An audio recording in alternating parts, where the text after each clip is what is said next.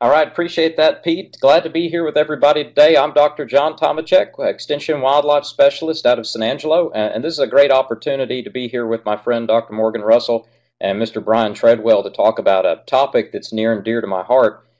Co-managing grazing lands in Texas for both hunting, wildlife, and for grazing operations is kind of part and parcel of the business now in many places. And certainly for me, growing up, I grew up on a beef cattle operation, and much to my daddy's chagrin, did not end up being a beef cattle scientist or range scientist, but ended up being a wildlife man. But today what we're going to talk about really is how those two work together pretty well, how we can help them work together even better, and how to make those rangelands in Texas a great place for both wildlife and grazing animals.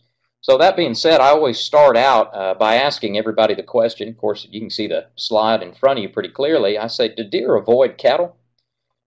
People, I always ask that. I said, do the deer avoid cattle? Is that a thing? They say, well, John, you the picture in front of us, we see deer and cattle together at the same pasture on the same slide. But you'd be surprised how often we get that question. So that's what I'm going to put to you, and think about it as we go along today. The end of the presentation, I suspect you'll be able to answer it. But as we get started, as you'll see Pete putting in front of you that polling question, that's when I want to see what the audience thinks here. And it's great to have this in a webinar, because in person I always ask a show of hands or a secret ballot, and there's no wrong answer here. It's just interesting what people say, and there's situations where it may or may not be true, and we're going to talk about those. In wildlife, there's never one hard and fast right or wrong answer. It's always it depends. So we're going to talk about what it depends on today. And we'll wait a second for those to come in. Pete, I don't know how long you need me to wait on that poll as people chime in. Okay, there we go. So it's off the screen. I'm going to move on. I want y'all to keep that question in mind. So when we talk about integrating wildlife and livestock, a lot of folks imagine the picture in front of you. They imagine a tug-of-war, a contest. Wildlife needs some things and livestock need others, and by golly, that's what it has to be. You have to give some or get some. And I want to encourage you not to think about it that way, but I want you to encourage it, you think about it rather as a balancing act. So the rangeland only produces so many resources. How we set those out is a balancing act between wildlife and livestock to keep our rangelands healthy. I'm a systems approach kind of guy. I don't believe in just livestock management or just wildlife. I believe in land management and good sound rangeland stewardship. So I'm going to talk about a lot, but I want you to think of it as a balancing act. That balancing act's got some moving parts in it. First thing we've got to figure out is what's our goal with our piece of property, either that we own or that we manage. Where do we want it to be? I may have some livestock goals. Maybe it's for profit, maybe traditional management. Like I grew up in a cow-calf operation, and we're trying to turn a profit, put food on the table. For a lot of folks anymore, it may end up being a hobby. Perhaps you own the ranch and you live in town or work in town, and ranching's your true passion, so you use your town job to support your habit, as my daddy used to say. And folks nowadays, too, it may be aesthetics. They may like seeing those animals out there. A wonderful situation. We had a man move from North Carolina to the rolling plains of Texas, and he moved in, and the neighbors were all worried what was going to happen, and nothing changed. He continued to run cattle, and I said, what's your goal here? And he said, I don't really need to make money per se. I just think in Texas, when you have a ranch, you ought to have some cows. That's what you do. So it may be aesthetics. On the wildlife side of things, we've got a few other things we think about. It may be I like to manage for hunting, whether that's me and my family getting out there and hunting, kids, grandkids. We just like to manage for that hunting opportunity, those game animals. It may be lease income. Wildlife leases, whether that's for hunting or for wildlife watching, in a number of areas have become increasingly important to help the ranch stay profitable overall, and certainly a source of supplemental income in drought years when we have to reduce grazing pressure. For some folks, again, it's aesthetics. They buy a piece of property, their piece of Texas, they like being out there and seeing all the birds and the critters, and it makes them feel good about it. And for a small set of our folks here in Texas, their wildlife management goals may have to do with endangered species being on the property. Maybe that's just part and parcel of what happens on your land. You're used to it, and you've got to think about it when you manage. And that may also be, hey, we've got this endangered species, and somebody's willing to pay us to manage them through a variety of tools, so we're going to do that. But whatever your goals are, we have to identify those first, and that's what I'm going to suggest you do. And so the next thing we always think about is, okay, I've got my goals for both wildlife and I've got my goals for livestock. And so what's that actual interaction going to be? There's a lot of myth and mystery out there, and to break it down, be pretty simple about it, the actual overlap is pretty easy to line out. So you may have a diet overlap. It may be that there are two animals that compete with each other for a singular food resource. Can't make an infinite amount of it on rangelands, and so you've got to figure out how those two are going to compete. Now, the other competition may come in terms of what's being eaten out there on the landscape other than food. Think about bobwhite quail. Now, bobwhite's a great animal, needs a number of things it can nest in, but in a lot of places, those warm season perennial bunch grasses like little blue stem are the gold standard for nesting habitat.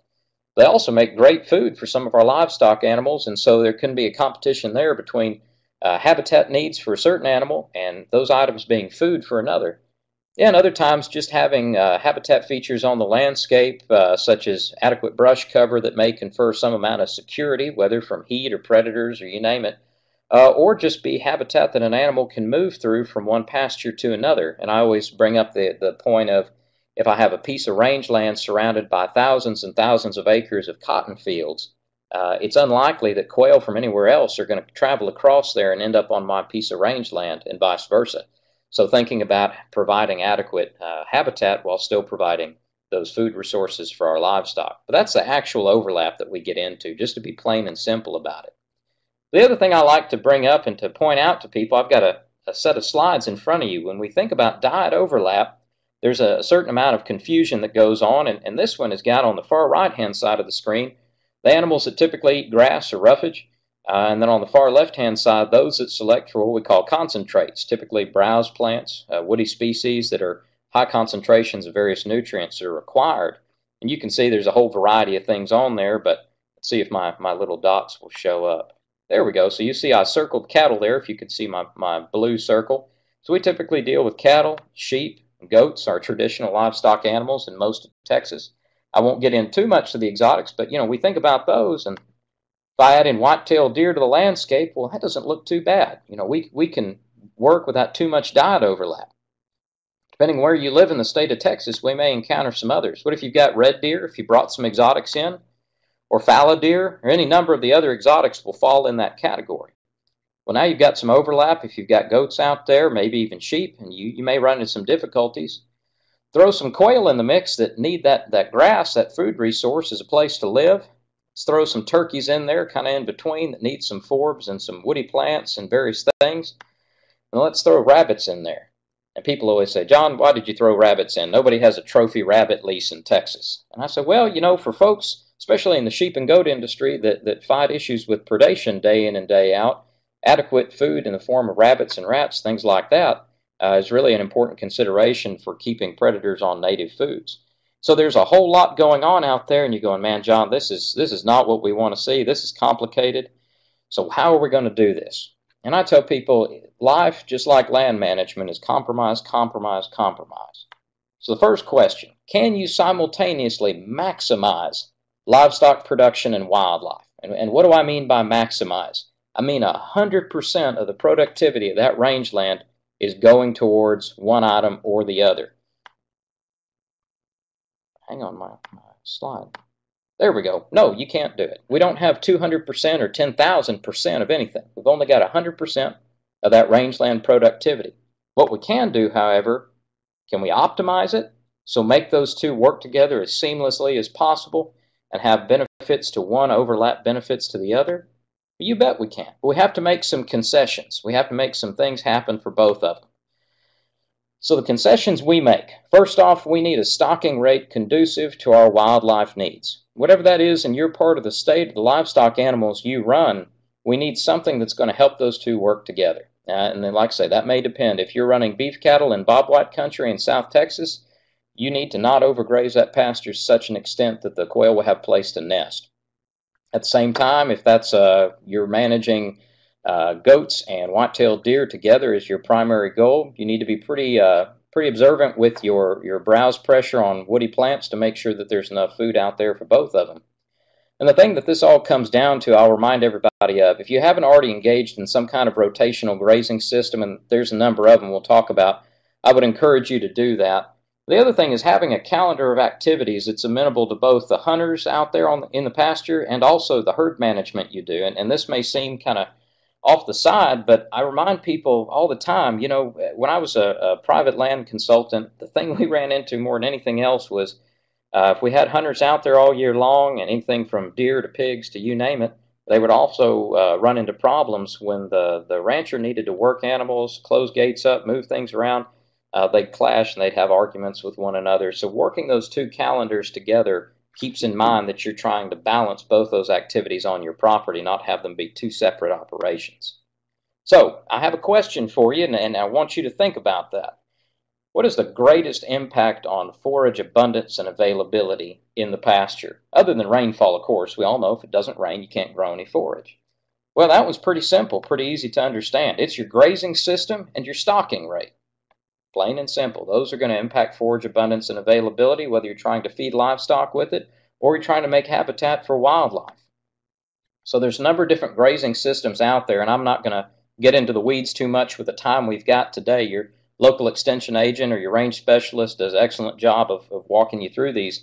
There's any number, and I would advise you to think about what works for your property. There's a high-intensity, low-frequency, decision-deferred, the old traditional marrow grazing system with 4 pastures, 3 herds, rotate them every 4 months. Just about anything other than most folks have moved away from a continuous grazing system in trying to manage for their wildlife and their livestock together. There's a number of reasons for that, but to make a long story short, by doing rotational grazing, we can leave aside places at certain times of the year for wildlife, and when we do want that grazing pressure in there to stimulate forage growth, to maybe get a little hoof action on the soil, we can put those animals in there. Continuous, you end up with kind of a patchy landscape with some parts of it being used and others not. So we use a rotational grazing system of some kind and a stocking rate that makes sense for your country, because that grazing intensity is going to be absolutely crucial. You may say, well, John, I had a rotational grazing system, did exactly what you said. But I stocked animals in there about as thick as I could, made it look like a feedlot, turned that pasture into bare dirt and rocks. Well, that's not going to work very well for anything. So we want to make sure we're working with local stocking rates, adjusting to rainfall conditions. If we're in the drought of 11, it looks a whole lot different than today. So what are the strategies you can get at? And I like to remind people of this in terms of livestock management. Aside from traditional cow-calf operations, you could use stockers, right? You got a lot of flexibility there in terms of bring animals in and out. You have relatively quick drought response in those situations if you need to sell animals quickly. That's not saying anything about markets, but the ability to bring them in, bring them out. And a lot of folks just don't feel as married to them as they do with their traditional cow-calf operations, you know, and managing those animals year to year for production. The other thing that I've seen people do, and I think it's interesting and would encourage you to give some thought to and talk to one of our economists or someone in your community, is a lease that's on a per head per month basis. And I've had a few people tell me they like this. Their point was that it's pretty easily adjustable. So your lessee only pays for the animals that are actually running on that pasture. And they say they had better long-term relations with the lessee because in times of drought, if it's poor times, you can both agree, well, we need to pull a few animals off, and okay, your price goes down, and it doesn't make them feel as obligated to try to grab every ounce of rangeland resource out of that pasture. Again, better in the long term for your grazing, better in the long term for your wildlife, so you have better potential impacts to the rangeland. But the thing that's crucial to think about in all of this, and we showed this photo on our front slide, is habitat diversity. Habitat for a whole lot of things, and you hear the word diversity a lot nowadays. It's pretty popular, but in this context, what do we mean? Well, that I can get my livestock or my wildlife's needs met by a variety of plants through the seasons, conditions, whether that's drought or heat, extreme cold, predation problems, that the plants out there in the pasture, that rangeland resource, can provide everything they need. That pasture in front of you is off a place in Coleman County, Texas, very productive cow-calf operation. You see a little prickly pear out there, a little bit of mesquite, some other brush, but a diversity of forbs and grasses. And the wildlife on this place, I will tell you, it's like the quail are bubbling out of the ground, and the deer are fat and happy, and so are the cattle. Being able to have a variety of plants out there and avoid monocultures is what we want. So when we think about making room for wildlife on rangelands, the two photos in front of you are kind of the contrast. On the left, you'll see that coastal Bermuda pasture, big and thick and beautiful. And you may live in a part of the state where coastal Bermuda is popular and has been for a number of years as an improved grass. But at the same time, that monoculture is not good for wildlife. It's like a desert to many of our species that can't make a living off of it. On the right-hand side, that Coleman County rangeland, again, although productive for livestock, provides a lot of availability for wildlife as well. Pound per pound of forage may be different, but it's that optimization of those rangeland resources. The other thing we talk about is brush sculpting. So typical strategies out there in the pastures is going to be, managing your woody plants and how you deal with that brush. Brush sculpting is a term that came about years ago, and I think it's a great way to look at your brush control in the pastures. So it basically means the planned selective removal of that brush to enhance wildlife habitat on rangelands. So we're going to do some brush management. It's important for wildlife and livestock. We want to do it in a way that helps us out reach our goals. So basically what we do, and I always tell people, much like the diversity slide, wildlife love a big mess. They don't like things neat and clean. They like it mixed up and messy. So these patches of brush that we leave, it varies depending on what you're trying to manage, but they're not often, like the bottom right-hand corner, that big square. They're usually rough edges. We leave oblong, awkward shapes. We'll talk about that in a little bit. But it increases surface area of that brush to grassland edge or open space edge. We also leave the species behind that are of most benefit to whatever wildlife we're trying to manage for, whether that's palatable brush for deer or whether that's little clumps of brush for quail to hide under. So next time you do some brush management, think about an application that will allow you some flexibility in where and how you manage. And again, the considerations we typically make out there, just to be topside about it, what's your topography of your property look like? It's going to limit what you can do. Not everything may be appropriate. For wildlife, we think about thresholds, both of security from predators. Do they have enough brush cover to get under? And also from thermal cover. In the summertime in Texas, it gets awful hot. Everything needs to find some shade. Have we left enough shade for those animals? And is the browse control or the brush control we're doing going to work with whatever grazing system we have? If I put a pasture mostly into brush that I need to open up some more country in, okay, that works. But what's my follow-up maintenance going to be? What's it going to cost me year to year to keep this up? And what are my target species for dealing with in this area? The other thing is, with overkill in a pasture, you have wildlife species that desperately need some of those woody plants to survive, whether that's for habitat or food. We can often get into a situation in today's world with chemical and mechanical brush control where it's easy to overkill, take a lot more away.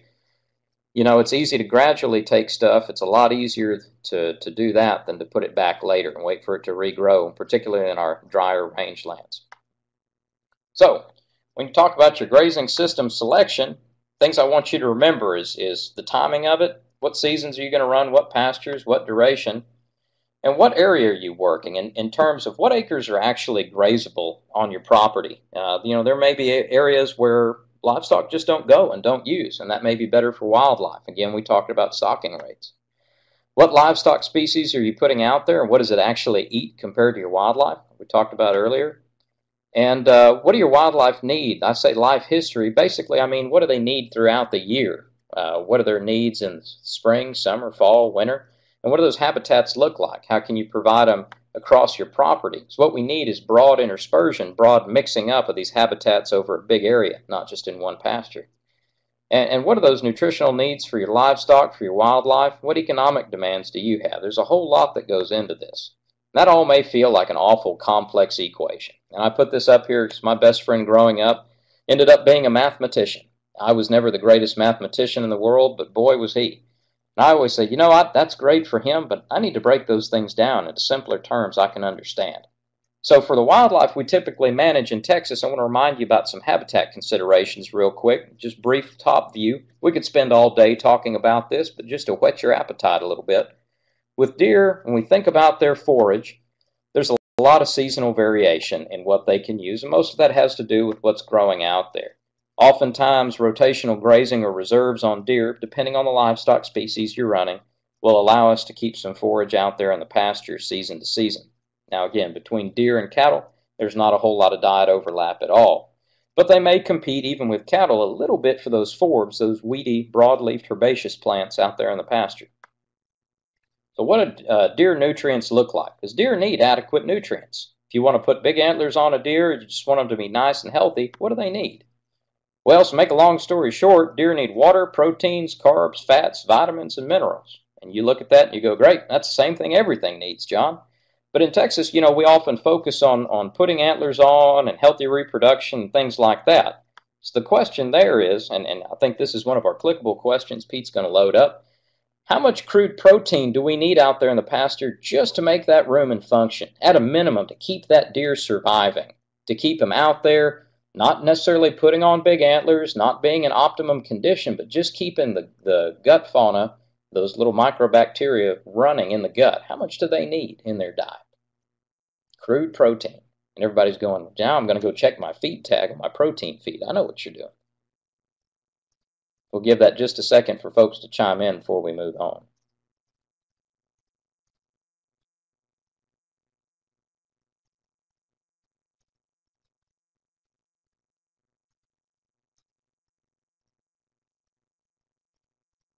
All right, looks like we've got a pretty strong consensus one way to 6 or 7%. I like that. That looks pretty good to me. Let's click on forward, see what we're actually dealing with here. Hang on. There we go. So you're right, 6 to 7% crude protein just to make that rumen function. Now, when we get up and wanting to put on antlers, grow our bodies bigger, get reproduction successful, get those females in condition, we need about 13 to 16% crude protein in the pasture. Now, our rangeland plants can do everything we need. Of course, some folks supplementally feed, which is fine, but rangeland plants are capable of doing all that. A great example I like to point out is mistletoe. Mistletoe is actually one of the highest crude protein plants in the pasture, somewhere up around 22 or 23% crude protein. So when we look at deer forage, just to make a general rule, there's a little bit of use of grass and grass-like plants, not a whole lot. Deer has a very short, very small intestinal tract. It's hard for them to extract nutrients from that like a cow can. Most of it's going to be with our broadleaf plants and our browse, our woody plants. That's where that deer's diet's going to come from. Especially in the wintertime, most of that's going to be browse. We're not growing a lot else. So critical nutrition needs on the right kind of woody plants in the wintertime. So to summarize, we want, for habitat, some small, usually about 20 acres at a time, irregularly shaped patches of brush throughout the landscape. Now, clearings in total in an ideal world for whitetail, I always say between 40 and 60% of open country, and the other 60% or 40%, depending on what works for your operation, should be in brushy country, right? But again, small patches, irregularly shaped. And we do want some stands in there where the brush is tall and dense to provide a good amount of shade in the summertime for the winter. And again, we want to avoid clearing out the brush necessarily in and along drainages because it may provide good cover for some of those animals. And if we've got those large single stem mesquites, we try to leave those in. But in general, we try to avoid planting introduced grasses that'll take over country, like Old World Blue Stem and buffalo grass. They can get some wildlife use, but they're not as good as our natives necessarily. So what I mean by those irregularly shaped patches, I like to put this in front of you, and I stole this slide from my predecessor. It's been around a long time. But with these patches, if the light areas you see shaded are where we remove brush, then what we leave behind is actually an irregularly shaped patch, has a lot of surface area because deer love that brush cover to open country edge, so we maximize for edge. And people always say, John, this looks like you got a dozer operator and he had a couple of Budweisers before he got going. I'm not advocating ever running heavy equipment intoxicated, but sure, they're not clean lines. So for water, it's pretty easy. We just want to make sure we've got equal water distributed across that country. Earthen tanks, low troughs, whatever you got. Guzzlers are fine. Sometimes we fence off wildlife in intensive grazing operations just to keep some cover around that water, but deer are pretty flexible. They're not going to be too picky about it. So what about turkeys? I'm going to touch just briefly on turkeys and others. So turkeys, they like those forage clearings. They need a lot of those weedy plants in their diet. In the summertime, insects are key for hens and young. They need that very, very high protein that they can get from an insect-heavy diet. And water, turkeys are interesting with water. Now, you'll see them everywhere, but some folks choose to separate turkey water sources from livestock. That may be by putting out a guzzler and fencing it off, or having an area on a tank that's got some portable panel fencing off and allow the turkeys in. Some folks just have old rock cisterns. They allow the water to get to the top and turkeys sit on the edge and drink. It's usually fine. Turkeys are a funny bird, though, and sometimes they get weird about livestock at water with them. The thing I will say, though, turkeys is cover. They like some open woodland areas, and in the spring for their nesting cover, ideally we want the grass and weeds to be between 18 inches to 2 feet tall, and the similar thing for fawn cover for deer. In a lot of ways, that may be tough for folks with their grazing management, but I always say if you've got some areas you can set aside, that's ideal. Now, roosting cover is usually the thing we get into most with turkey habitat that's tough. Turkeys need good quality roost trees. These are large, mature trees. A lot of times think of oaks, pecans, even some hackberries, things of that nature, but big, strong, mature, closed canopy trees, and we try to minimize brush underneath them and out to about 100 yards from them. Turkeys are an awkward flying bird and they need a runway to get up and down. And in the brush underneath the tree, oftentimes we'll get into a situation where predators can sneak up on the tree at night and kill turkeys on the roost if the brush is too thick for the birds to see them coming. And again, that brood-rearing habitat, forage, herbaceous, foot to 2 feet tall, and most of that's just to provide screening from predators and for thermal cover. Now, here's the thing. When we want to make turkey habitat, I tell people, protect your mature trees, especially in creek bottoms and lowlands, because those are going to be turkey superhighways on and off your property. And especially back to about 3/4 of a mile away from those riparian areas is going to be some of your best quality turkey habitat, just in terms of providing access. Your brush control, be good, but be careful, especially under those roost trees. And fire in the right interval is great for turkeys in terms of creating some disturbance, so providing some prescribed fire in there. In some situations, people have said, hey, we've got to control deer abundance because they overlap for forbs. I don't know that that's always true. I've always seen them work pretty well together, but if you see a problem with that, you could reduce your deer numbers a little bit. And then grazing management, highs and lows. Those forb-rich, those weedy areas, turkeys like some pretty heavy grazing at times that increases the amount of forbs that come up, creates some disturbance. Any kind of disturbance you can make is good. So again, ideas for turkey cover, some of those tall trees you can see in the background there, never bad. As far as making quail habitat, forage for quail is pretty seed heavy on those forbs and grasses.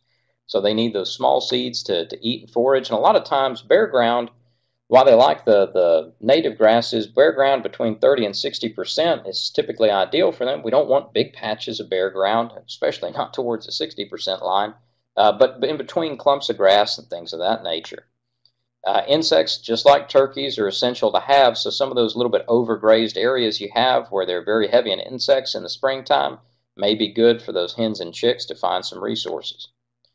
Cover, though, for turkey is a little bit different. Roosting cover at night, again, think about places on your operation that have been a little bit less productive, a little bit overgrazed. That roosting cover may be between 4 and 6 inches tall. They like that. They can group up at night and see around them. But that nesting height really is critical, that it's between 12 and 18 inches high with 9+ inches in diameter at its base. And again, those warm season perennial bunch grasses are really the ideal, the gold standard to create some good quality nesting substrates in. In an ideal world, I'd have 400 of those per acre to provide adequate nesting cover and also keep Wile E. Coyote from being able to single out the place that mama quail has laid a nest. And as far as escape cover goes, we like low shrubs, about 3 yards wide, and we like them no taller than 5 foot so that a hawk won't roost on them, and spread out throughout the landscape. So again, this comes back to your brush control, targeting what you leave and where, not just coming through a pasture and killing every single brush plant out. But typically we don't want them more than about 30 or 40 yards apart, just because a bobwhite's not going to find their way to it before they get hit by an avian predator. You get much past that. And what about water? Well, quail don't necessarily need free water. You can provide it, but they get most of what they need from their diet. And so techniques there, brush control, but again, brush sculpting. Fire is excellent in terms of prescribed fire for quail. They are a grassland bird, and the grassland regeneration we get off fire is very beneficial for them. Sound grazing management, though. We don't want to overgraze areas, and we certainly don't want to hit preferred species the quail actually nest in that are also highly preferred for cattle, and run those species out with time. Predator control may be useful in your operation if you've got nest predators, raccoons, skunks, foxes, things of that nature hitting them hard.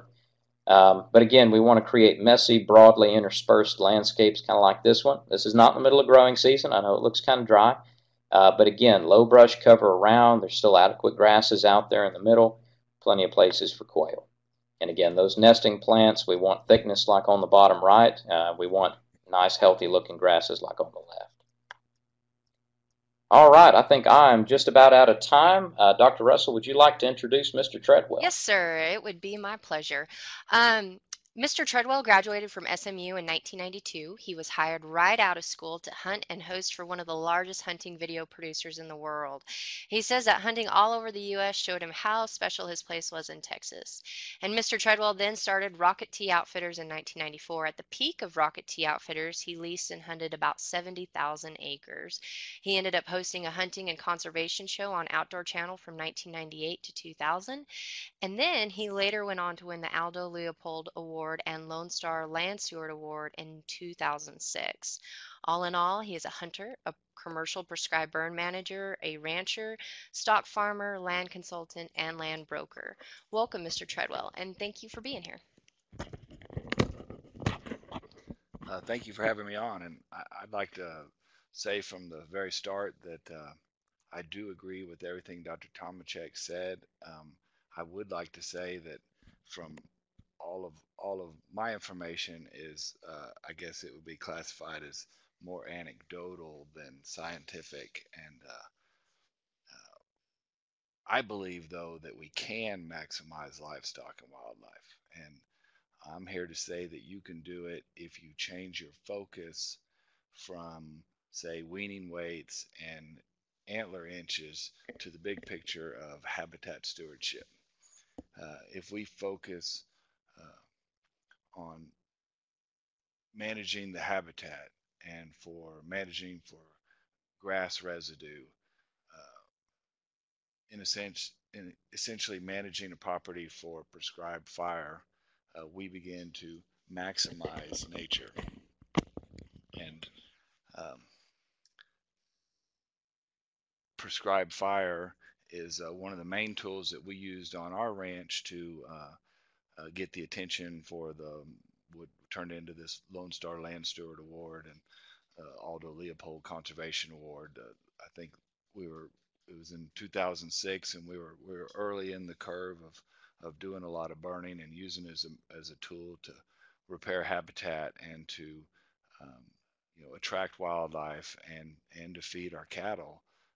Uh, I heard on a radio report yesterday on rural radio about a K-State study in the Flint Hills on stalkers, and they were saying that those cattle, that's a 90-day grazing window up there, and the calves come in, and the ones that go into the burned pasture come out an average of 55 pounds heavier than the ones that graze unburned pastures. And so ranchers in the Flint Hills are beginning to get a premium for their grazing lease because they do burn, and I'm sure it's got beneficial results for all of the wildlife up there.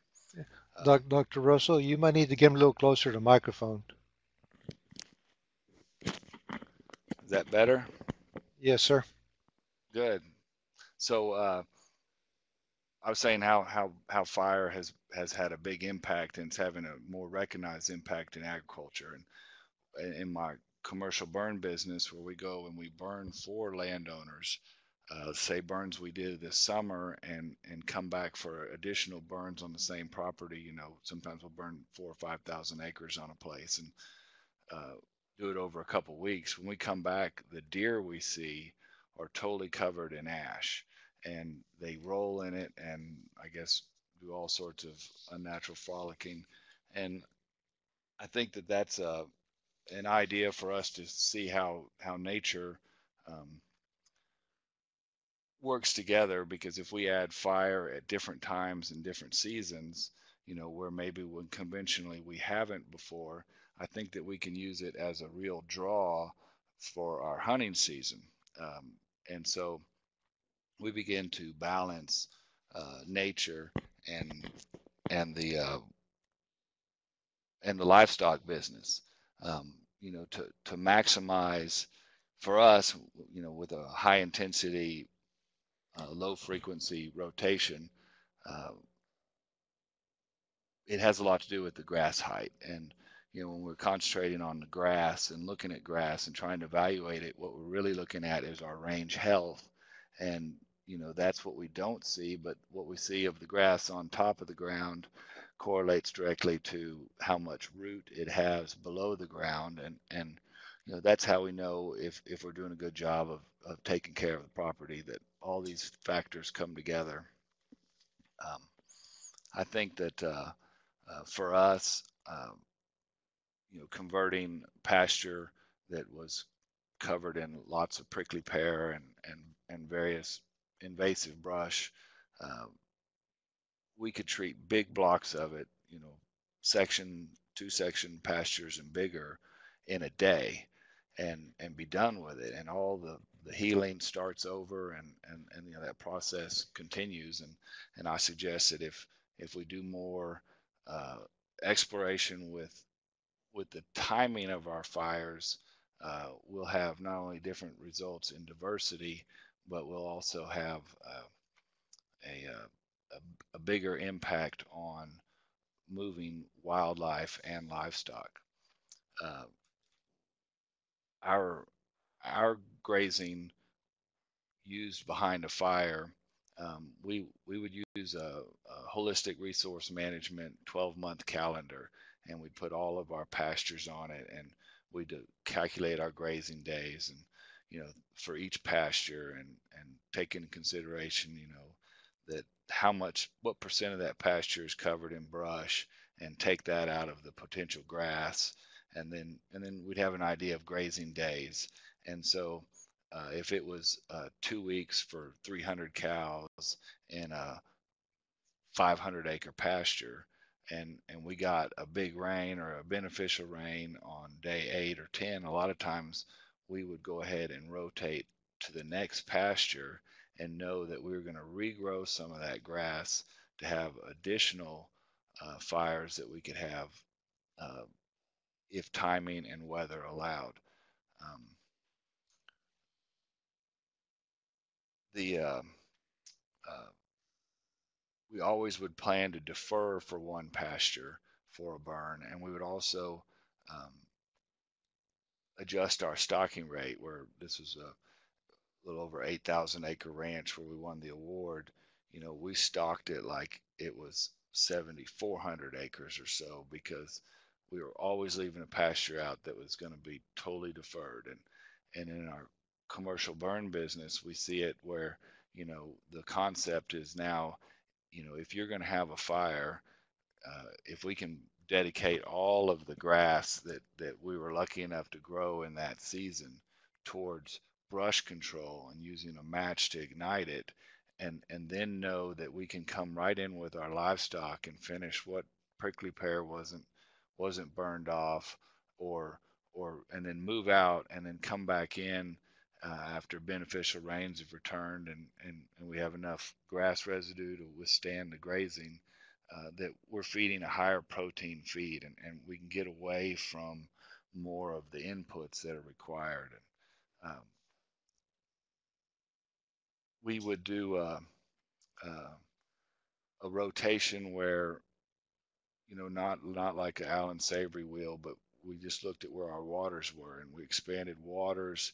We were trying to have waters about every 300 acres, like Dr. Tomecek was implying that we need to expand the water to expand the wildlife resource, and then that expands our grazing, so we have more responsibility to monitor more of these areas that we're getting animals to go into. And if we continue to look at it from a standpoint where we're trying to have a fire that will limit brush encroachment, that will stop prickly pear, and kind of return us to a prairie, as often as a fire frequency we could fit in for that year's rainfall. um, you know that to me is when you're really beginning to get a good connection with the ball, and seeing the results that happen. It uh, we would look at having Dr. Russell, you're coming in a little slow. Can you speak up a little louder? You kind of audio kind of fading out. I'm sorry. Yes, sir. And so uh, what we look for is um, trying to get through the rotation and have pastures to burn, have pastures we can come back to, and expand our fire program each year, um, so that we're not burning the same pasture at the same time. And we found that, you know, when we would burn even into October, we would have a big return of deer, and we'd almost feel like we had to put hunters in that area to defend it from all of the animals trying to feed in it. So it's a neat tool to add into it when you're beginning to look at the grazing picture, um, and the wildlife picture, and you kind of move your focus to stewardship for the habitat that we have in front of us. If you can get all those things firing, then your wildlife are better. You know, all these things make it more beneficial, and it's more of a sustainable agriculture practice for us altogether. Thank you very much. Okay. Any questions for Mr. Treadwell? Feel free to just go ahead and type it in the chat box, but we'll continue moving right along. Again, my name is Morgan Russell. I'm the Extension Range Specialist, actually right across the hallway from Dr. Tomecek. So him and I tend to be partners in crime. This is the first webinar that we have given together, though, but I'm having a lot of fun, and hopefully everybody else is too. Moving on with the presentation, let's talk a little bit about grazing distribution. And this is a slide borrowed from Dr. Bob Lyons. He's our range extension specialist and associate department head in Uvalde. And this is showing a Comal County ranch and the associated grazing cattle distribution with estimated area used and effective stocking rate. Now, I want you to pay attention to each green dot because that represents a GPS position of a cow wearing a GPS collar. And these GPS locations can be taken every 5 minutes or every 10 minutes, depending on what the setup was. So this is a great example that shows that based on the total acres that you have, you could set a stocking rate at 21 acres per cow. But based off of the GPS collars and what we see by those green dots, we see that grazing cattle have only really used 39% of the total pasture. So as a result, based on those grazable acres available, the effective stocking rate that takes into consideration areas that cattle will not utilize is essentially 9 acres per cow. And we've got a question coming up, and we'll save that, Mr. Chisholm, until I'm done with these slides, and then I'll hand them over to Mr. Treadwell, and maybe he can answer that question, or Dr. Tomecek.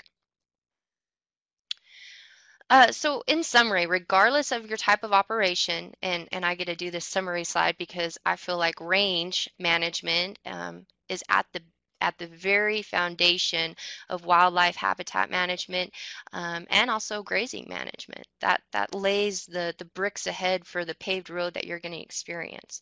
So regardless of your type of operation, it's important to make room for wildlife. And from my experience in Texas, when your wildlife are doing well, everything else seems to be doing well. Everything else seems to be in place as well.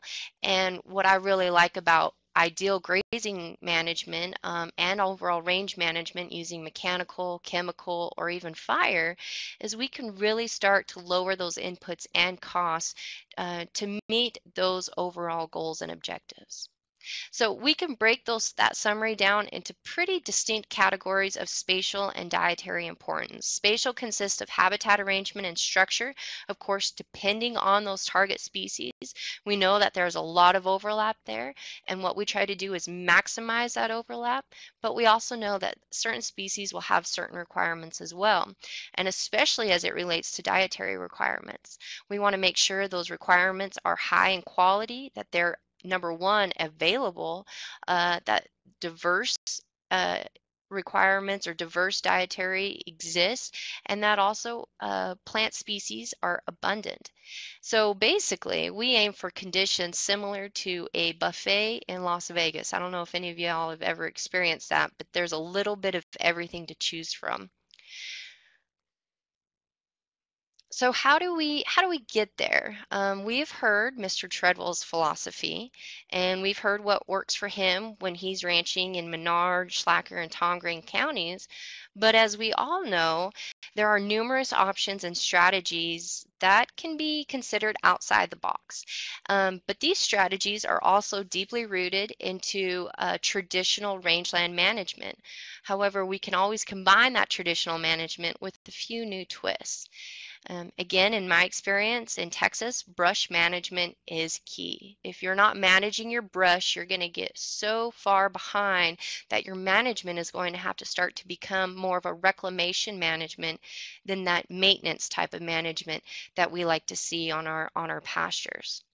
But how you accomplish that management is entirely up to you. Mechanical, chemical, fire, and grazing are very strong strategies to build a solid foundation on. More recently, patchburn grazing is attracting a lot of attention because it provides increased amounts of plant diversity with varying habitat types created by the fire. Dr. Tomecek mentioned messy. Wildlife like messy environments. And what's messier than a prescribed burn or even a wildfire that has come through on your operation? When that wildfire hits, a lot of people choose to think on about the negative side associated with it. But in my experience and in my opinion, a wildfire has just really accomplished a lot of the work for you, and has hopefully done a lot of good on that place. So most importantly, be willing to try new management strategies to achieve different results and find what works best for you. I recently spoke with a rancher just outside, well, he ranches between Mertzen and San Angelo, and he was so against fire. But then his neighbor did a little small prescribed burn that the NRCS conducted for him, and when he saw the effects, when he saw how easy it was for his neighbor to do, he became on board with the power of prescribed burning, and he realized that not all fires are created equal. So how do you determine which management strategy is going to work for you, and how are you going to determine if it achieves your habitat and forage goals? The only way to do that, folks, is through monitoring. And here recently, I presented a talk at the Beef Cattle Short Course, and we did an entire presentation on monitoring and how not only important is it, but how easy it can be as well. And this is really the only way to understand if your management is aligning with your goals, whether they're oriented toward wildlife or more oriented toward a livestock operation. Forage monitoring is a must, regardless of that type of operation. So measuring diversity, standing crop, stubble height, and others is key. And there are really easy ways to go about this. For example, for you folks that are really in tune with technology, you have an iPhone or you have an Android, their photo points can actually be accomplished by using an app called Grass Snap, and that logs your photo points, which show the condition of the pasture, the type and relative abundance of species, ground cover and standing forage, evidence of erosion, effects of fire, effects of a late freeze, drought, or any other disturbances, and also recovery of problem areas. And these photo points are logged in this app that's on your phone. And I don't even think you need a good cell phone signal to be able to input and insert those photos into that Grass Snap app. If you have any more questions about any other apps that exist out there for monitoring, please feel free to email me or type in a question on the chat box, and I'll be sure and cover more of those apps that can help you manage your monitoring. Monitoring also extends well beyond plant monitoring, and I'm sure Dr. Tomecek or Mr. Treadwell can answer more of these questions, but wildlife surveys are extremely important just to get an idea of what population densities exist. A lot of times we focus on stocking rates for grazing livestock, but believe it or not, those wildlife populations also feed into your stocking rates as well. So it's a good idea to conduct deer surveys in late summer to have an idea of what type of densities exist going into hunting season during the fall. And keeping track of these counts will also guide you to the management decisions that you'll need to implement to achieve your range and grazing management goals. Dr. Tomecek, I think you're up next to talk more about You bet. I hunting appreciate that, management. Dr. Russell and Mr. Treadwell, as always. It's a pleasure to listen to Mr. Treadwell talk about his experiences as a rancher, and I couldn't agree more with everything he says. You know, we really do manage for the system. We manage for healthy rangelands and getting nature to do what it needs to do. You know, and in terms of our hunting management, I always like to bring up here at the end a quote, and this is a fun one, so you bear with me. My mother's been a Texas history teacher for the last 35 years, and there's a quote from a Spanish expedition that came across Texas, central-ish part of the state. And if you ever served in the armed forces, you know the enlisted men don't get near the nice treatment that the officers do. And so this was actually an enlisted man writing, which is rare in the settler exploration period for one of those folks to be able to read and write. But he complains the whole time across Texas. He complains and complains that they have to be content no matter where they go with a diet of antelope and prairie chicken and quail because, unfortunately, the officers are the only ones to get to eat deer because they're so rare. Because where they were, Texas was big open grasslands, and the deer densities weren't as high as they are now where we have woody cover across most of the state. So it's always important to remember that what we do with our habitat will change what's out there. But in terms of hunting management, there's a few things we like to ask each other and ask ourselves, when do I need to hunt? For a lot of people, this is pretty easy to answer. They go, John, I need to hunt now and next year and the year after. Well, true enough, but the monitoring that Dr. Russell talked about is essential for us to understand how we're doing. What does this year look like compared to next year, 10 years from now? I'm not going to remember exactly how good it was, although I'll know it was good this year. So that data helps us track where we are. And maybe we're in a downward spiral. Maybe we've had a few bad years on our wildlife, and that monitoring gives us the information we need to know when to maybe reduce our hunting effort, those warning signs. So then people go, okay, when should I not hunt? Well, that's everybody's choice for themselves. During the drought of 11 and a couple years after, folks said, you know, John, we had so few animals reproducing well that we really held off hunting. And quail's a great example. Folks came in and they said, okay, in our bags this year when we went out and hunted, we aged those birds out like you taught us to, and very few of them were young birds. Most of them were older adult birds, so we didn't have a lot of reproduction successful this year. So we held off and let that brood stock live until next year. So sometimes that preseason monitoring helps us understand where we are, and sometimes that's during the season as we're hunting and we're looking at what we're getting. We go, you know, maybe we need to slow down a little bit. Just helping us out, and particularly in those droughty periods we deal with to help take the pressure off our wildlife resources. Managing lease hunters is always a tricky thing, and I'm not a lawyer by any measure, and I will avoid any legal questions. I will say Tiffany Lashmit, our law specialist with Extension, is wonderful, and she's got some recommendations for leases, lease hunters, and even has an example, I believe.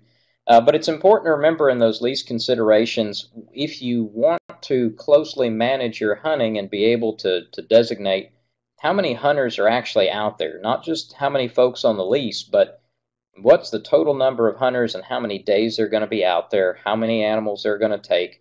Give yourself some flexibility to adjust, just like you would stocking rates, adjust hunting pressure with regard to what the conditions are like. Now, how you do that and keep your hunters happy is up to you, and I would advise flexibility on both sides, but it's important to be able to flex with those wildlife populations.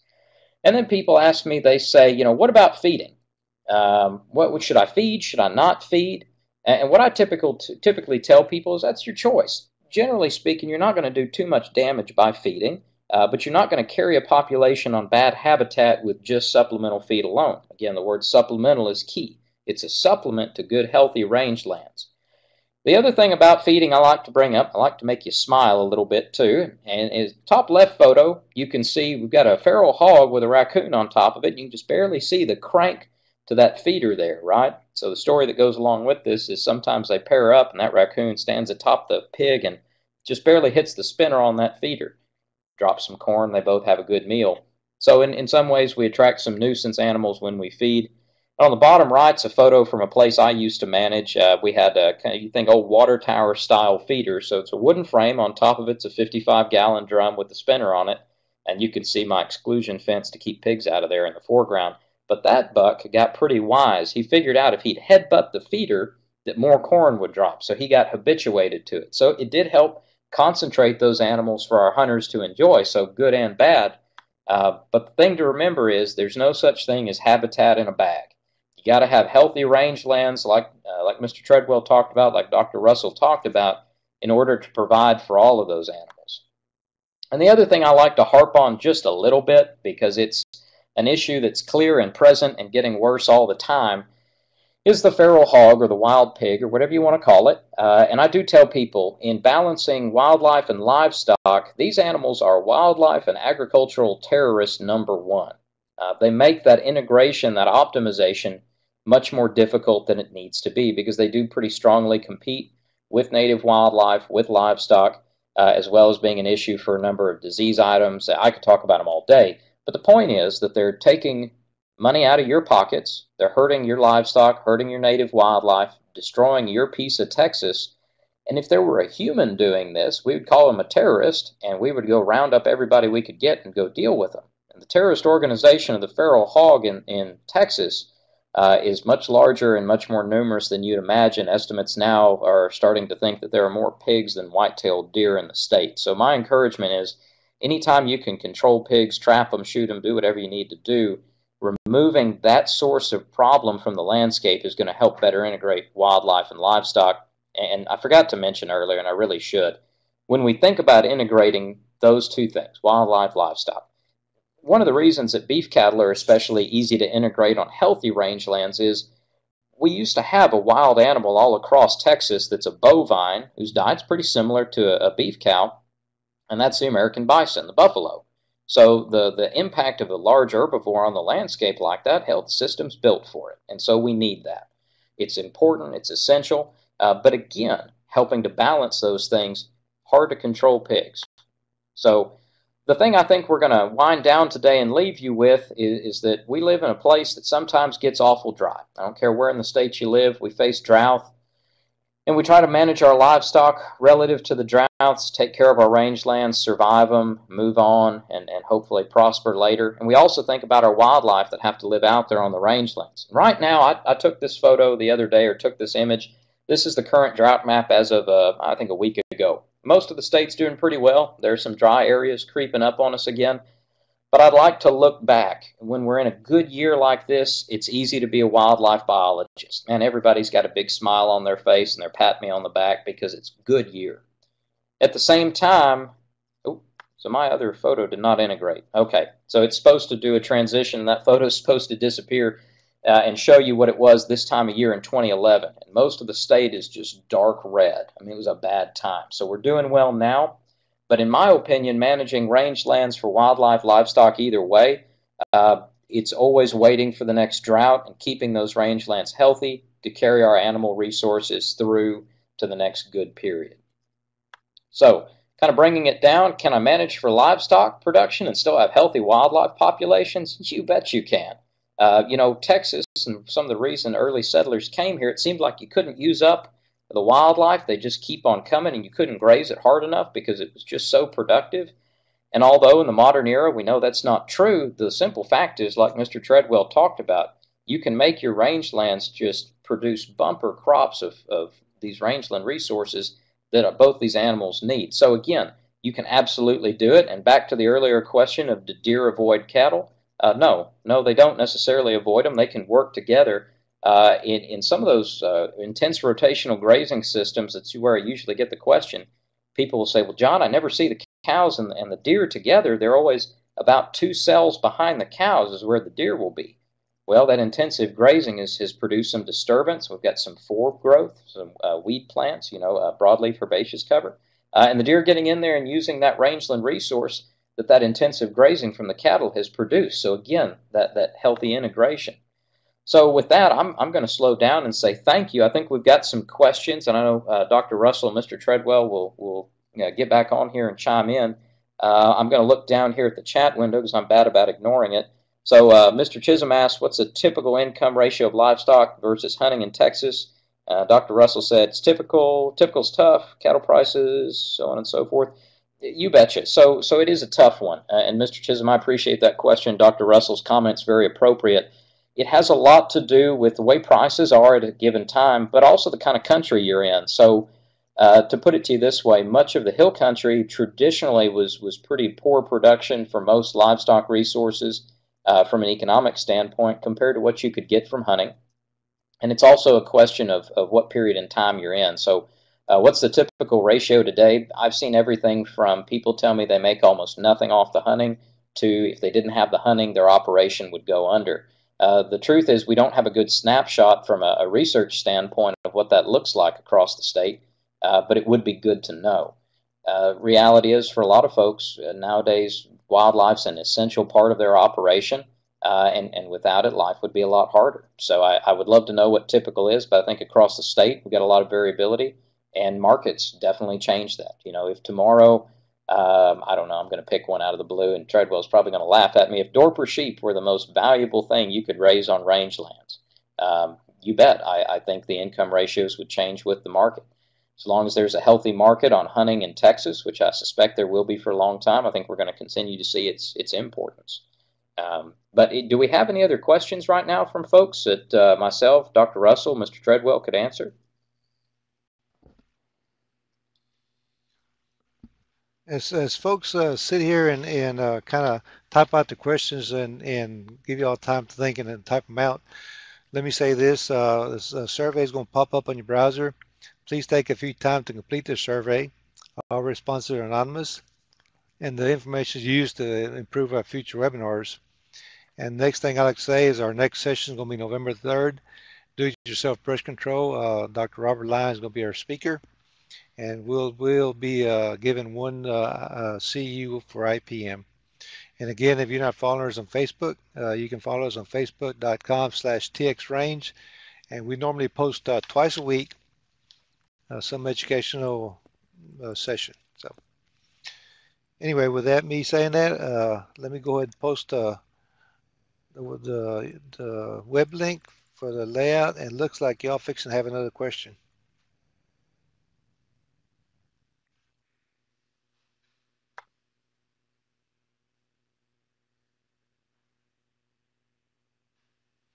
If by some chance the webinar, the survey question covered up your webinar, you look at the bottom and there's like a little green icon. Click on it, you can activate your webinar screen.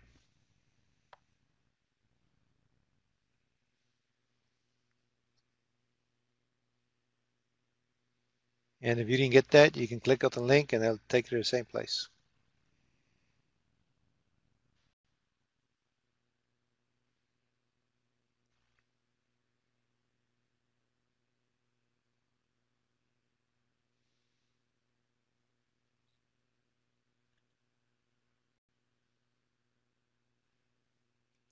And thank you all for attending today. I see one person typing.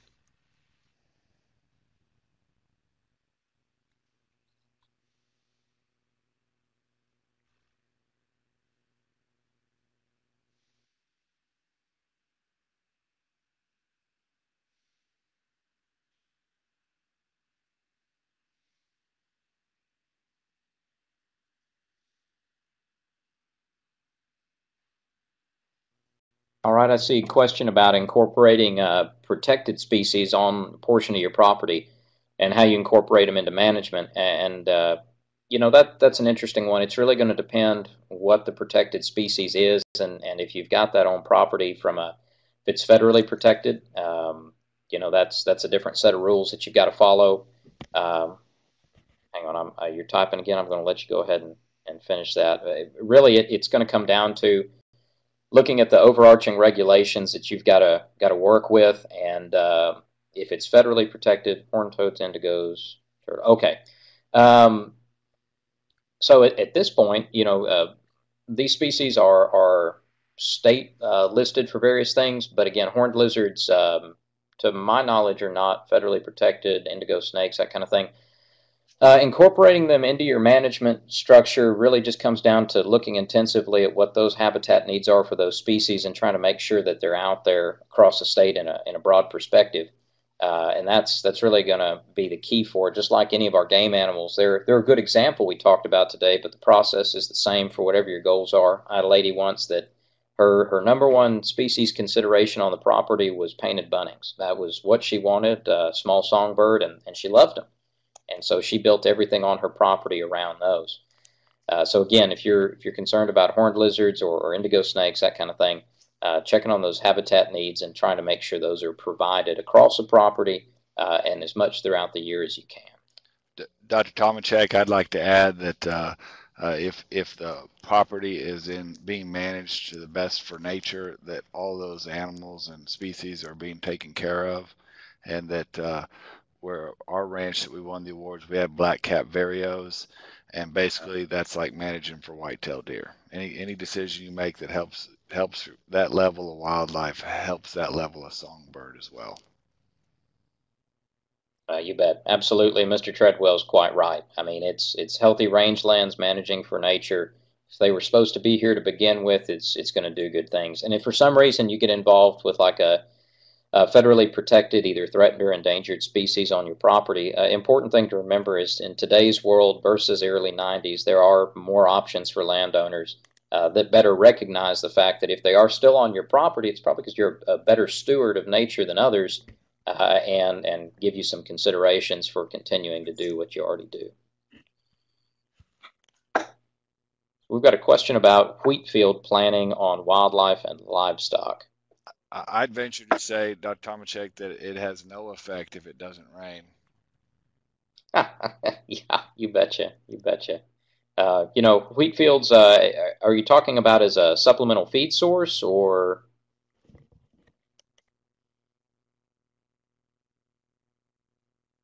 Okay, as a supplemental feed source, again, I won't speak to the using it as forage for cattle and things like that. But as far as wildlife, the important thing to bear in mind is if you're creating a large area of a wheat field, several hundred acres or 1,000 acres or something like that, you're breaking up habitat, and so maybe reducing connectivity a little bit. As a supplemental feed, it works fine. I would plant it more in long meandering strips on the property rather than in big blocks. I'd keep it to a small number of acres in an area and try to disperse it throughout the property. But Treadwell's right. I mean, if it doesn't rain or if we're in a droughty part of the state, not going to have a whole lot of impact. And a lot of times we kind of avoid those planted forages in places that it typically won't make. And in those situations, I often recommend people use a shallow disking approach. So take a disker, turn up the first 2-3 inches of soil, again, meandering strips, to create a little disturbance and encourage weedy growth when we do get some rainfall.